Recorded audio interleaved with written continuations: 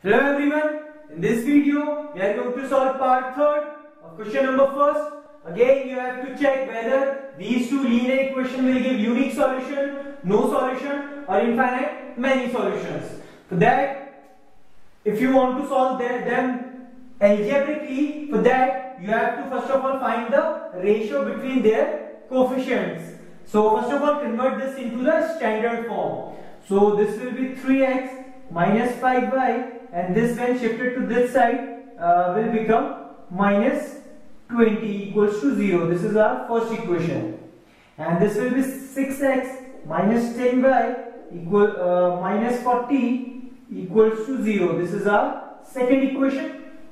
Now let's find what should be the ratio between their coefficients. So our a1 upon a2 must be equals to 3 upon 6. a1 a2 are the coefficient of x in both the equations. So ratio is basically 1 by 2. After that, let's find the ratio between b1 and b2, which are the coefficient of y. So the value of b1 is basically minus 5 and the value of b2 is minus 10. So again the ratio is 1 by 2. Similarly, find the ratio between c1 and c2. So c1 and c2 are basically the coefficients. So this is again equals to 1 by 2.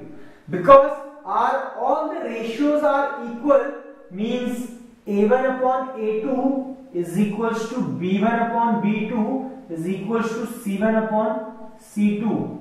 So we know that this is the case for coincident lines, means when these two lines are drawn on a graph paper, they will overlap each other, means these two lines are basically the same line. And in that case, we know that these two lines will give infinitely many solutions. So this is the answer for this particular question. Thank you.